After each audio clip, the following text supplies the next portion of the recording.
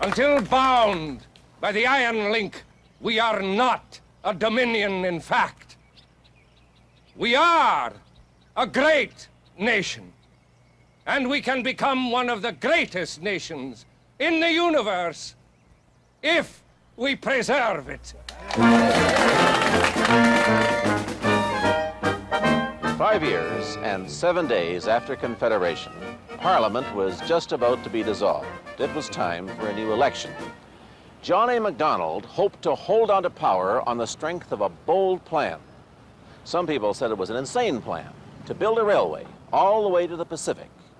It would complete what Confederation had begun, to create a dominion, sea to sea, and to keep the Americans out of the Canadian West. I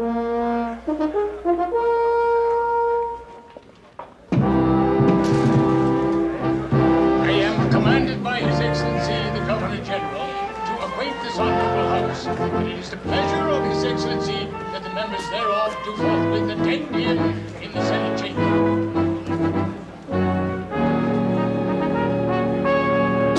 All one has to do is look at the continental map, and there it is.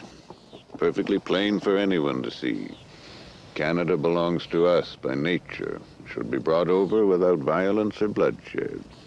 It is quite evident to me that the United States is resolved to do all they can, short of war, to get possession of the Western Territory. And we must take immediate and vigorous action to counteract it.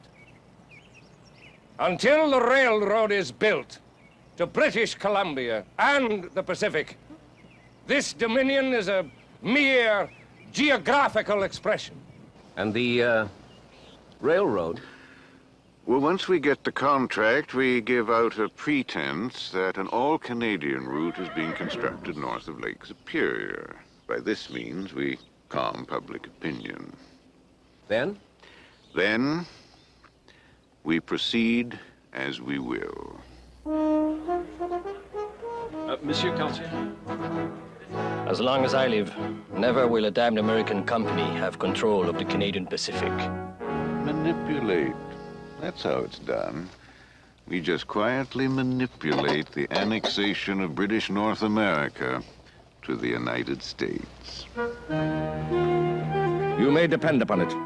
We will see that Canadian interests are protected and that no American ring will be allowed to get control over them.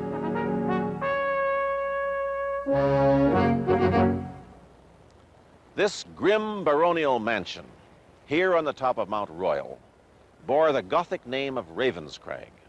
It was the home of Sir Hugh Allen, the richest man in Canada.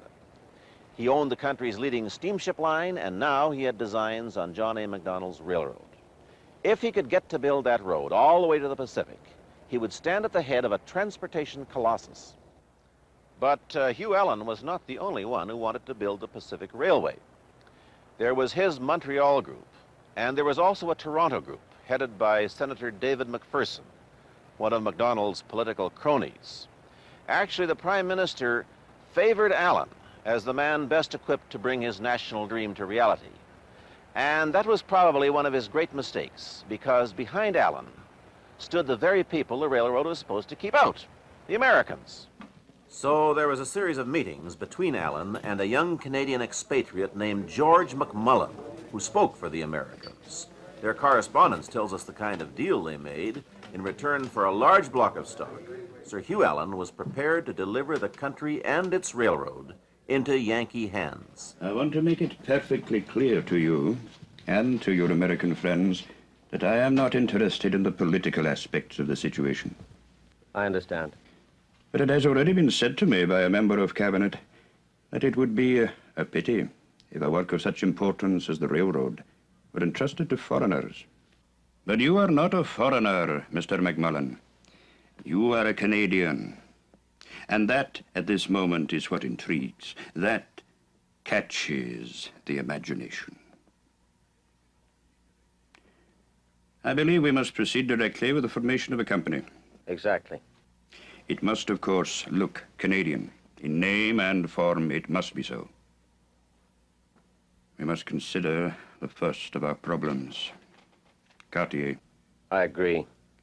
Monsieur Cartier controls the parliamentary action of 44 members from Quebec, and there is an election coming up. I have already been at work winning over a considerable slice of that number. The politics are complicated, but the means are very straightforward. I suggest a fund. Something provided by American friends. Say 30,000. 40. To be distributed among persons whose support would be desirable.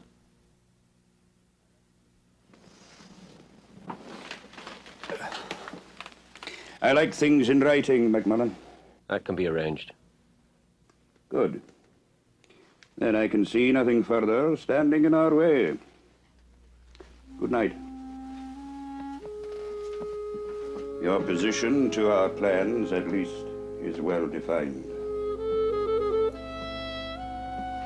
So, on December 23rd, 1871, Allen and McMullen's principals signed a formal, secret agreement. They made quite a pair, the aging robber baron of Ravenscraig and the 27-year-old speculator from Picton, Ontario. McMullen was a born promoter. He had that kind of agile mind that leaps from project to project, growing aphrodisiacs for the Chinese, of all things, and backing the development of a long-range cannon for the American Army, and inventing a process for preserving railroad ties, anything that would make him a dollar. Very few of these schemes worked out, but George McMullen certainly earned his place in Canadian history. By the early summer of 1872, the election campaign was in full swing and the Tories were desperately short of funds. In those days, the money was used for what was called treating the voters, a drink, a dinner, a $5 bill. All very illegal and all very common among both parties. You know, I read in the press that enormous sums are being lavished on this campaign. By us, it's not said. But I will say this. If any of you out there have any money to spare and you wish to spend it on us, we'd be more than grateful for the gift of an awning. You know, they talk of hotly contested ridings, and I think this must be one of them. Joke as you like, Johnny, but I got offered money to throw my vote. And I hope you turned it down, sir. The Grits couldn't buy my vote either.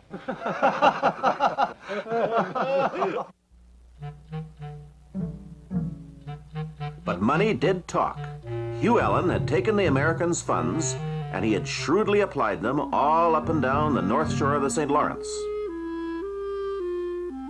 Suddenly, Cartier was confronted by the electors of his Montreal ward. Unless the Pacific Railway contract was given in the interests of Lower Canada, and that meant to Sir Hugh Allen, Cartier would lose all support. He was already suffering the ravages of Bright's disease. All he could do was to appeal to MacDonald for help. Very well. Very well.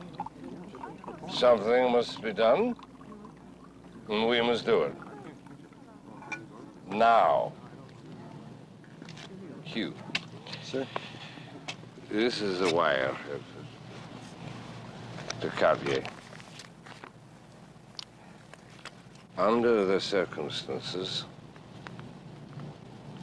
I authorize you to assure Allen that the influence of the government will be exercised to secure him the position of president. Other terms to be as agreed on between Toronto interests and you, Abbott. The whole matter to be kept quiet until after the election.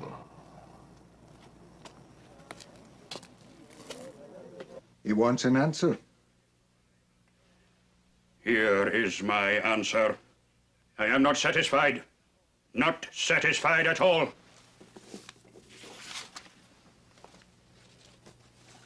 You have your legal advisor with you. Why don't you go away and draw up a response to this wire that does satisfy you?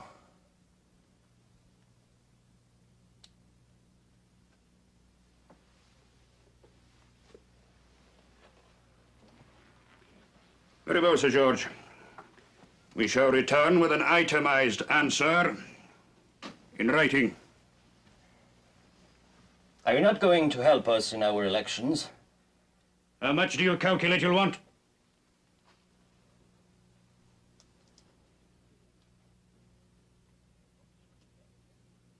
With the oppositions against me, well, I really cannot say, but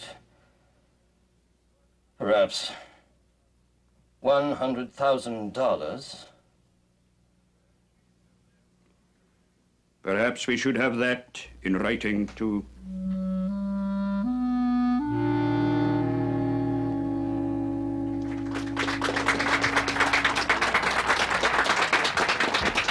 I don't know if you've heard from Cartier yet. Yes, sir. Well, here in Ontario, you've recently elected a new premier. I can't remember his name. Here we have, in black and white, what I believe you need of me. I quote, "Friends of the government will expect to be assisted with funds in the pending elections, etc., etc." It then goes on to mention more immediate requirements. Those funds to be distributed thus. Sir John A. MacDonald, 25,000. Honourable Mr. Longeray, 15,000. Sir G.E.C., 20,000. Sir John A. MacDonald, additional 10,000. Honourable Mr. Longeray, 10,000. Sir G.E.C., 30,000. This is more pertinent to my side of the story. In it, to be brief, I request that the offer of the presidency be made firm and binding, plus other requests, such as my own choice of directors, etc. So that it is what I want and what you want, if you please. Yes.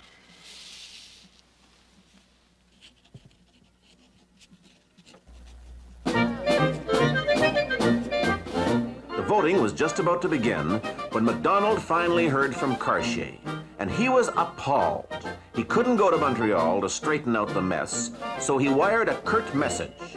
His original telegram of July 26 must remain, and this is the phrase he used, the basis of the agreement. Agreement. The word would return to haunt him. Well, Sir Hugh Allen withdrew those two damning letters, but he didn't withdraw his financial support. And even at that, the Tories under MacDonald just barely squeaked in. And poor old Cartier was defeated. That was the end of a distinguished political career.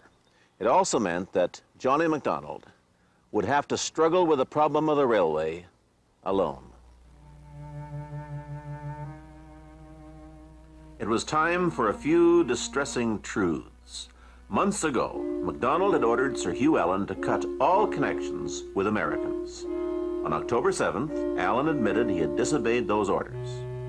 A few weeks later, he revealed to the Prime Minister just how much money he'd advanced the Tories. Worse still, word of the agreement was beginning to leak out. Hugh Allen had further shocks to dispatch from his Gothic perch on Mount Royal. He mailed his expense account to Macmullen. Not the agreed 40,000, later raised to 50, but a whopping $350,000. And to top it all, on October 24th, he finally broke the news to the Americans that he'd have to dump them after all. On Christmas Eve, a furious Macmullen landed in Montreal, but Allen would not budge an inch. And so Macmullen had to leave, but not quite empty-handed.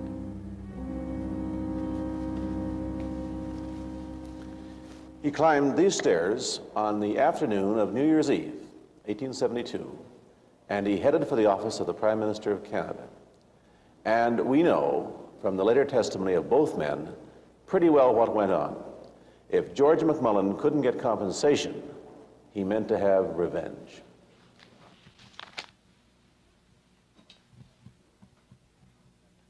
What are these?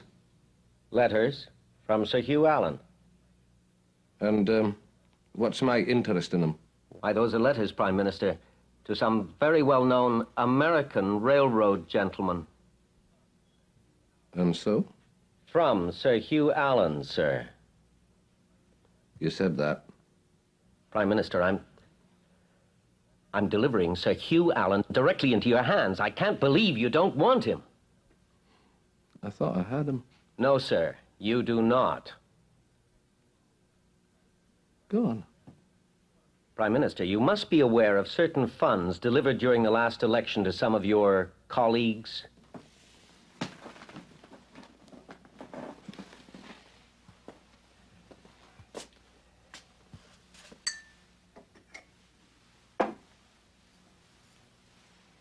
Well, more, Mr. McMullen. I hang on your words and you deliver nothing. What more need I say, sir, than you know what I speak of? And here is proof of where that money came from. What money? The funds delivered during the last election. Now, there's no need to get excited, Mr. McMullen. Will you have a drink? No, thank you.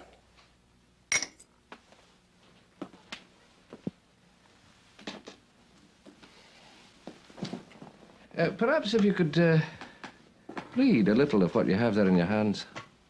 My eyes and the light, and I'm very tired. This dated June 12th last. It is written to myself. It will not be necessary for either you or I to talk to the government in Ottawa. I believe I have got the whole thing arranged through my French friends by means you are aware of. And we now have the pledge of Sir G that we will have a majority and other things satisfactory. I have told you all along that this was the true basis of operations. It then goes on to say... That will do, Mr. McMullen. Now, I have no inclination to enter into a long discussion with you about the character of Sir Hugh Allen, nor his motives, nor his means. But I will not have you imply that he was engaged in bribery with my government, because that is preposterous. Then if Mr. Allen is not engaged in bribery, he is engaged in the swindle of the century. What swindle, Mr. McMullen? Wouldn't you call it a swindle to accept almost $400,000 for the purpose of political cultivation and end up putting it in your own pocket? Yes, I would. $400,000, yes. And whose was it? All I can say is that it was American money. Prime Minister, you have an agreement with Sir Hugh Allen. Whether you like it or not, that agreement includes American interests. Now, either you must stick to that agreement, or you must get rid of Hugh Allen altogether. Now.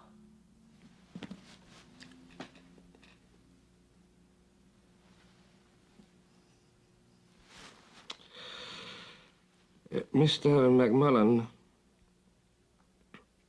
I'm not at all sure that I can help you. Obviously, you have a problem, and it distresses me for your sake that Sir Hugh Allen has not been more honest with you. You mention American capital, and that amazes me. So far as I am concerned, Sir Hugh could never have obtained what he wanted. The people of Canada would not allow it. How can he, or you for that matter, imagine that I, or my government, would entertain the idea of American capital being involved? This, sir, is a Canadian venture. And as far as it seems to me, that's the end of it. You must know, sir, that I'm quite willing to let those letters go elsewhere. Oh. Well, I did not say I was not interested in looking at them, but, of course, I can't peruse them all at once.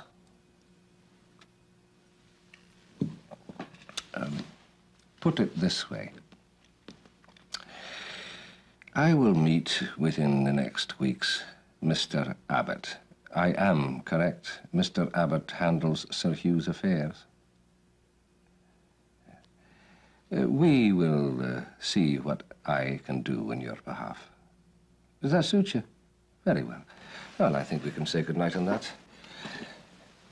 I wish you a happy new year, and I will not add prosperous.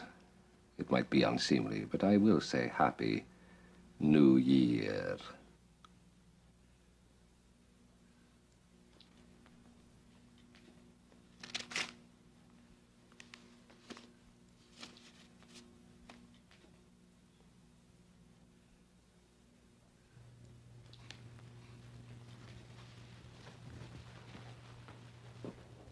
So, for the first time in the history of this country, and indeed the only time, somebody tried to blackmail the Prime Minister. It looked as if John A. Macdonald had finally been backed into a corner. For the better part of a year, he'd been telling himself and the country at large that Sir Hugh Allen was the only possible choice to head the Pacific Railway Company. And now this same Allen stood revealed as a liar, a double dealer, and worst of all in Macdonald's eyes, a Yankee lover. And this was the man who was setting off for London to enter in the most delicate financial negotiations to get backing for the largest railway in the world. If the financial people knew what Macdonald knew, the whole railway project would collapse like a soap bubble. He heard from the Americans within a month, and they wanted to know if Macdonald had any objections, if they would petition Parliament for compensation for Allen's double dealing. Well, Macdonald had every objection in the world. That's the last thing he wanted. So he had only one recourse, really, that was to buy them off and get hold of those damning letters. But John A. Macdonald would have no clear idea how much his enemies knew until the evening of April 2nd, 1873. The Speaker recognizes the honourable member for It was Lucius Seth Huntington who rose to deliver the motion that Macdonald and the Tories had feared for so long. I would like to make the following motion. That as a member of this House, having stated in my place that I am credibly informed and believe I can establish by satisfactory evidence that in anticipation of the legislation of the last session as to the Pacific Railway,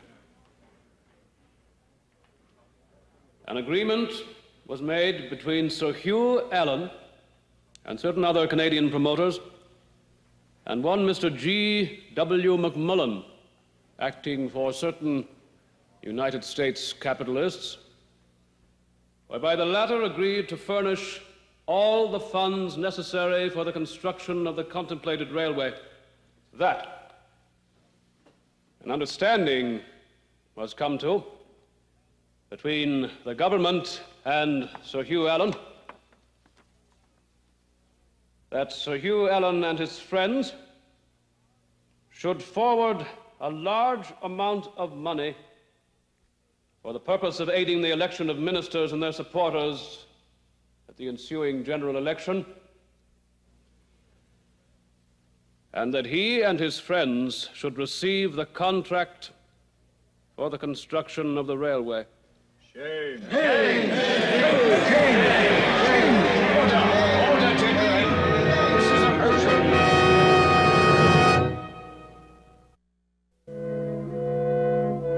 The story was out in the open at last.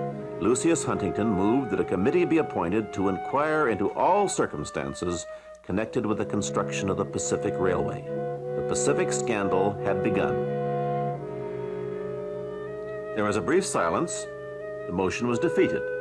But the next day, Macdonald himself was forced to set up an investigating committee. He knew that not much investigating could go on because the two key witnesses were in England. Cartier in rapidly failing health, and Allen still looking for railway backers. They didn't call John A. Macdonald Old Tomorrow for nothing. He was playing for time, and for a while he was succeeding. The investigating committee got so entangled with red tape that it accomplished nothing. And that could mean a safer royal commission of Macdonald's own choosing. But then came the worst possible news from England. Sir Hugh Allen had utterly failed to get financial backing for the Pacific Railway. And the old partnership of Cartier and Macdonald was no more. The body of Georges Etienne Cartier was shipped back to Canada in June and buried on this spot in Montreal. He was one of the architects of this country. The only blot on a distinguished career, his relationship with Hugh Allen. And so Macdonald lost his friend, confidant, political comrade in arms, and strong right hand at the worst possible moment.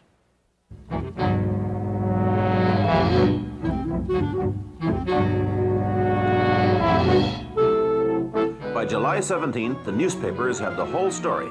Names and cash amounts, political dynamite, with the Prime Minister absent on holiday. The public was thunderstruck. This was Canada's first national scandal.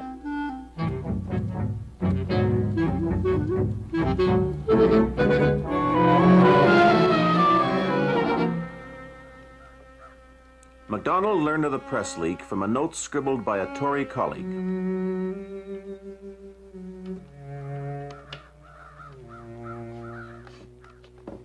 And then he simply vanished from sight. Not even his wife knew where he was. There were rumors of suicide. His cabinet was frantic. Parliament was to reconvene in just over 3 weeks.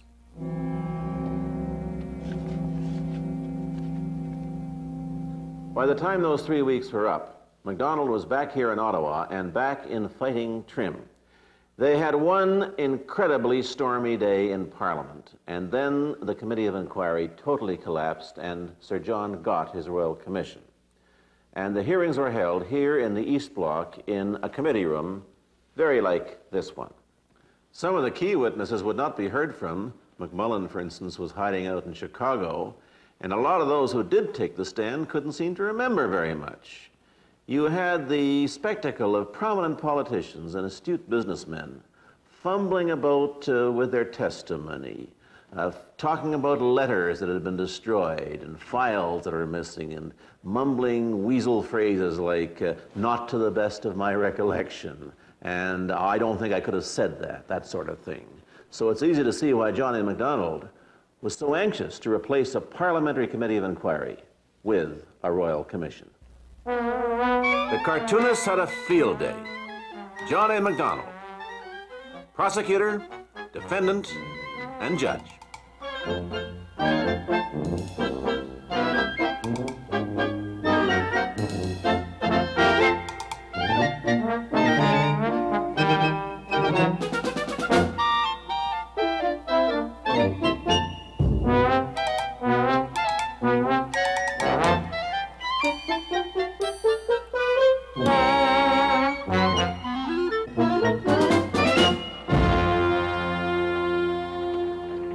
By mid-October, the commission slowly ground to a halt, with no official report or comment.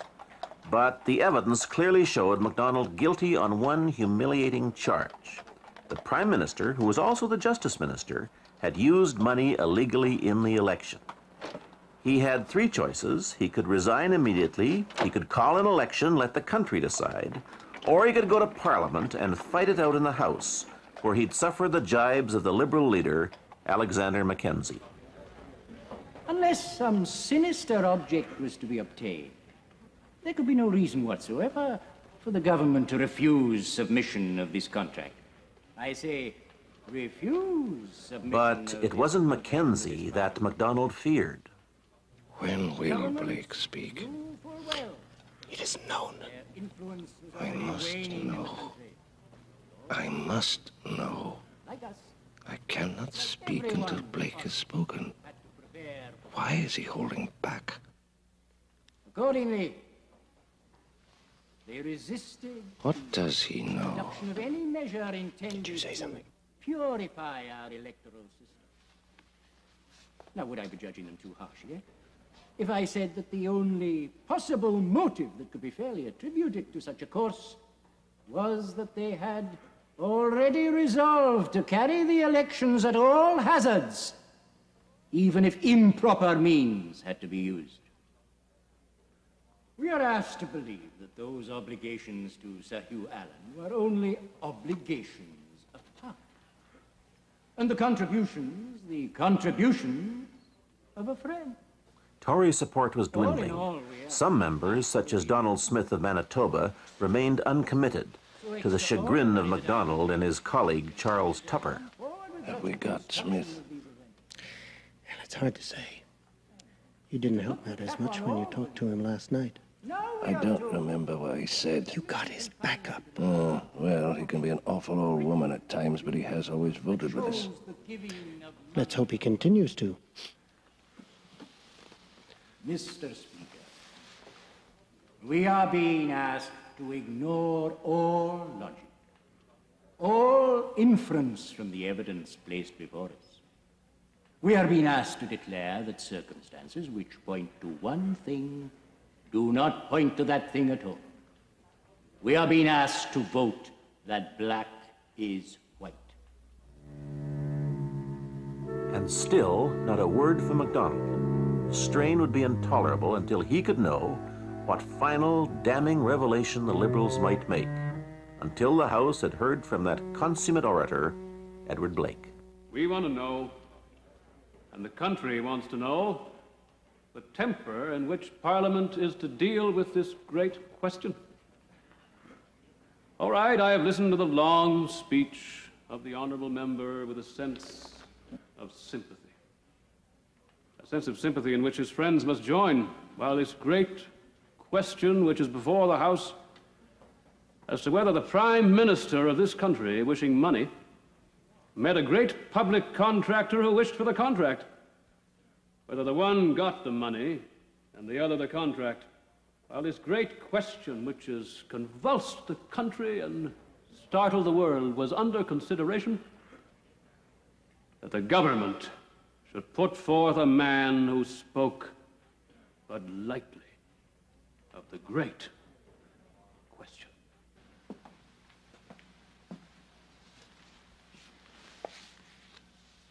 Has Mr. Blake spoken yet?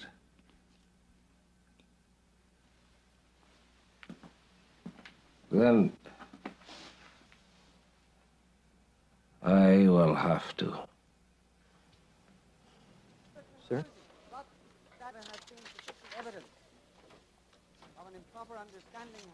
Blake. Donald is going to speak tonight. The Prime Minister had finally seen through Liberal strategy. There would be no further revelations. Blake's plan, apparently, had been to delay his broadside until MacDonald was beyond coherent speech. And from the look of things, it might still work.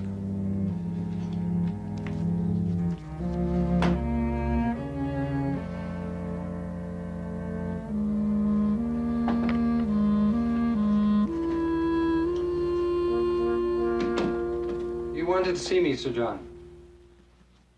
Did I? Your secretary said you did. Oh, yes.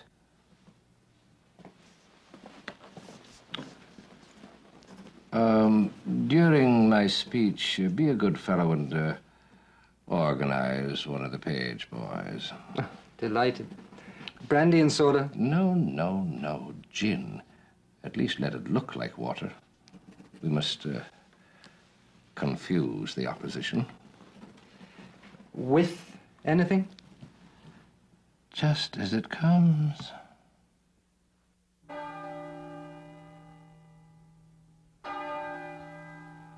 "9 p.m., Monday, November 3rd, 1873. Every member was in his place except the exiled member from Provencher, Louis Riel. People had been pouring into the capital all day to hear the anticipated duel between John A. MacDonald and his dour adversary, Edward Blake. I recognize the... And then the moment came. Regardless of fatigue and alcohol, MacDonald would have to make the speech of a lifetime.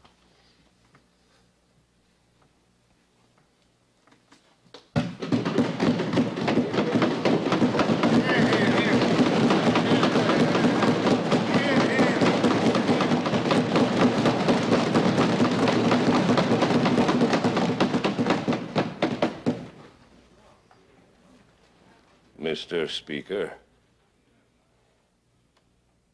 I had not intended to address the House on the amendment in your hands at present.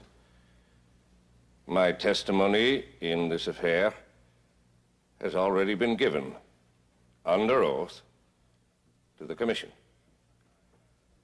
To them, I have endeavored to state the whole of our case and to reveal everything. Therefore, I do not see how it can accord with the ordinary rule if I were to supplement that statement given under oath with another statement here, not given under oath.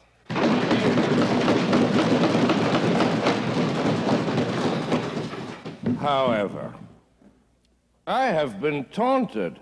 Oh, no, not in this house, but I have been taunted in the press and elsewhere to the effect that I have been withholding my statement, that I have been withholding my statement, and that I am afraid to meet this house. But I am not afraid to meet this house, for here I stand.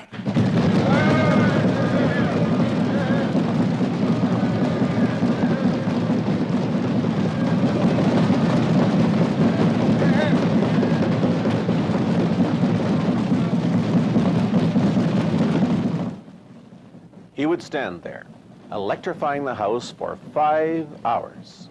And by the time the clock had ticked its way past midnight, MacDonald had moved from defense to attack. Oh, I knew I would have a hard battle to fight. And I did what I could for the purpose of getting money to help in the election. A hard battle.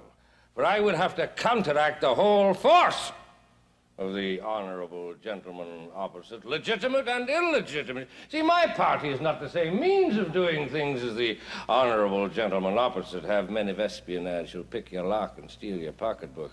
Why, if I had all these, I might have been as strong as the honorable gentleman opposite, but we were fighting an uneven battle with the honorable gentleman opposite, who simply made stealing a virtue.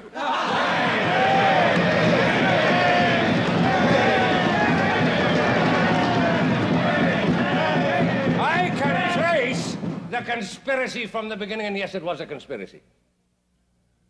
The honorable member for Shefford said he had obtained certain documents. How? How did he get those documents? Well, I would ask each of the honorable members to ask himself. Where did Mr. G.W. McMullen, the American agent of an American company who was in correspondence with Sir Hugh Allen, where did he get the papers with which he came to us, attempting to levy blackmail upon us? That was in December, and I told him to go to... Well, I did not say anything unseemly to him at the time, but I did ask him to go out of my office.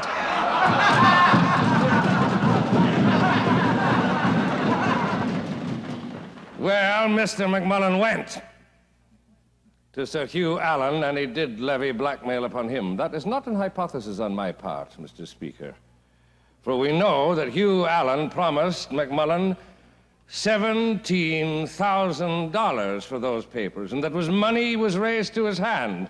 But the honorable member for Shefford gave McMullen something more. I deny that!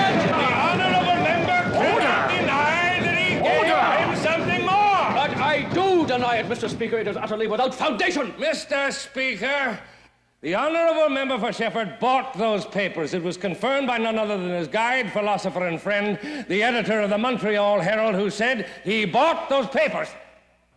I never got any information from Mr. McMullen until long after I'd made my charges in this house. Long after. And the statement of the right honorable gentleman is utterly without foundation, and I will say further that the statement he made a few moments ago, that I was influenced here by foreign gold and that foreign gold had been used in my election, is so utterly unfounded, so false in every particular, foully false, that I challenge the right honorable gentleman to the combat!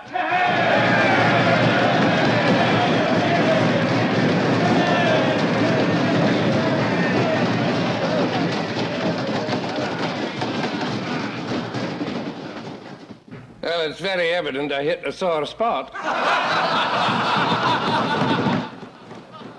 The House had not seen MacDonald in this form for many months. He seemed to be drawing on a hidden well of energy. Now he knew that Edward Blake would follow with a devastating attack. And so he was determined to give his listeners a speech they would never forget. He had to, because if he couldn't rally his party, He couldn't remain as leader. There's been a great deal of talk about monies spent by us in the election. But I can tell you of one gentleman opposite who spent $26,000. And I can prove it. Others, too, spending between $30,000 and $5,000. I got the affidavits in my desk. Hear, hear. I say, hear, hear. Ah, we hear the honorable gentleman opposite crying, hear, hear. One of our offenders, I can also prove payment to an elector on his behalf. Mr. Speaker, not a penny went out of my pocket. Oh, well, you know, if a man's not got a pocket, his wife has.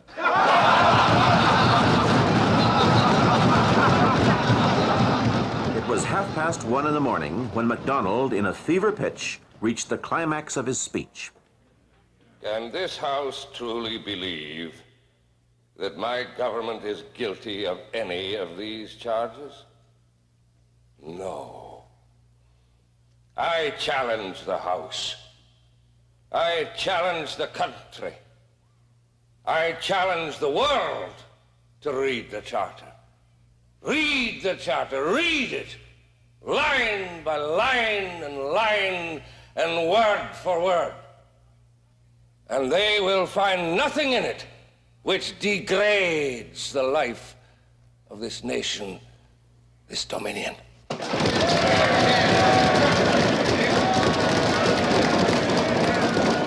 They will find in it nothing of favor to one man over any other.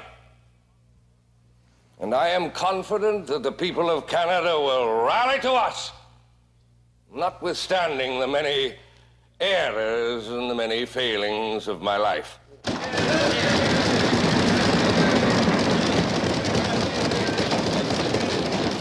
I appeal to the people of Canada. Nay, I appeal to a higher court even than that.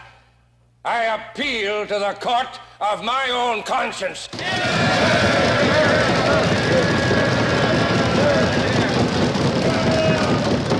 And the court of posterity.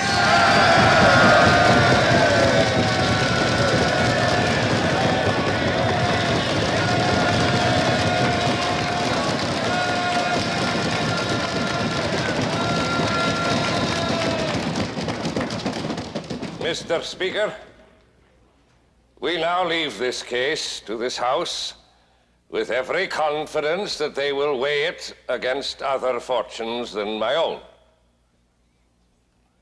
I believe I can say there does not exist in Canada a man who has given more of his time, more of his heart, more of his wealth, more of his intellect, more of his powers, such as they may be, for the good of the Dominion of Canada.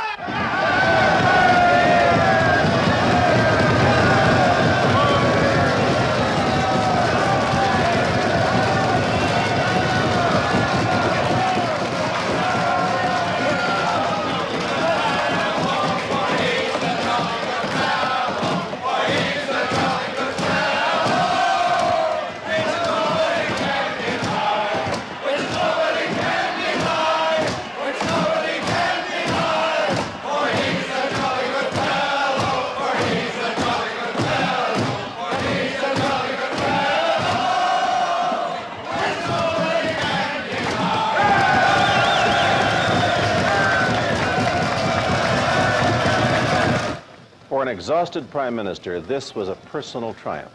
But now, at 2 o'clock in the morning, the House still sitting, it was Edward Blake's turn to rise. And he would go at it for another 5 hours, right into the next afternoon and evening.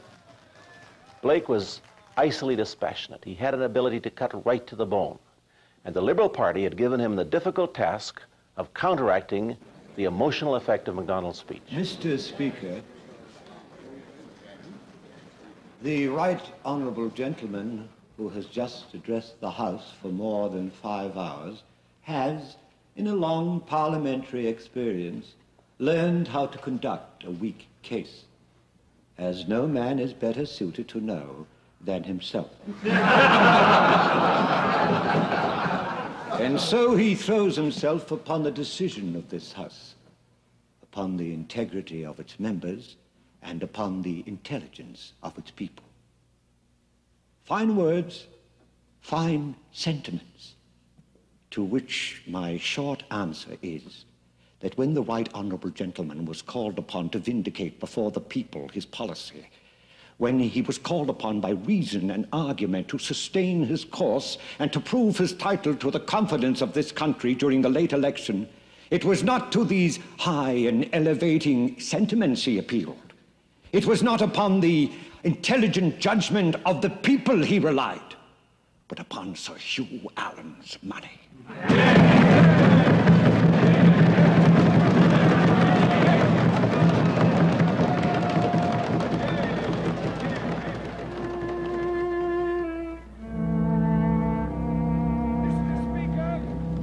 This night or tomorrow night will see the end of 20 years of corruption. This night or tomorrow night will see the dawn of a brighter and better day in the administration of public affairs in this country. Sir, you will not heal the festering sore by healing the skin above it. You must lance it and cleanse it.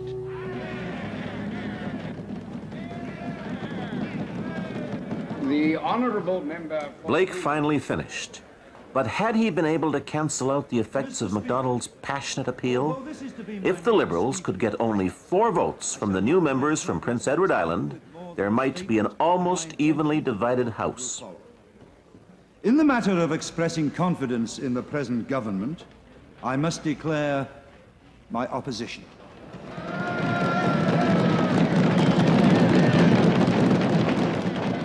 It was an hour past midnight. Now the fate of the government was in the hands of the one influential figure yet to declare himself, the independent member for Selkirk, Donald Smith. Mr. Speaker, to begin with, allow me to say that after long and deliberate consideration, I cannot believe the First Minister accepted Sir Hugh Allen's money with any corrupt motive. And not only must I say that I believe the leader of the government did not accept Mr. Allen's money from corrupt motives, but also that he could not, that as a man of honor, he would not.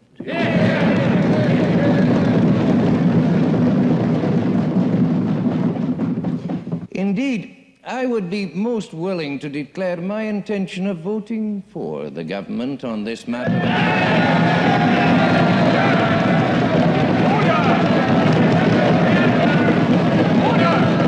Order, gentlemen! Order! I said I would be willing. Could I do so conscientiously? Mr. Speaker, it is with great regret that I cannot do so, for though I feel there has been no corruption, I sense there has been a very grave impropriety, and therefore it is my intention to declare myself in opposition.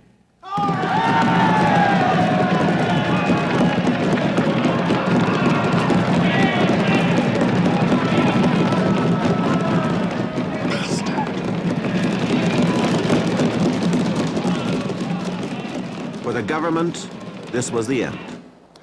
MacDonald wouldn't allow it to go to a vote. The government resigned the next day and he went into opposition, and ever since then there's been an argument about how much he knew of events as they happened. We know that there was an agreement between Allen and Cartier. Allen thought that he had bought and paid for the presidency of the CPR. Cartier knew that. Did MacDonald know it? Maybe. But in Charles Tupper's phrase, he was on the drink at the time. Wonderful phrase, that. On the other hand, if he didn't know, why did he champion Allen for so long? Because there were many warning signs, you know. Allen's perfidy about American involvement in the railroad, Allen's verbal indiscretions about the agreement. I think that MacDonald suspected both Allen and Cartier all right, but he didn't know the details, and he probably didn't want to know them. He rationalized them to himself, and he tried to rationalize them to the country. The country wasn't buying. There was an election early in the new year. Alexander Mackenzie won in a landslide.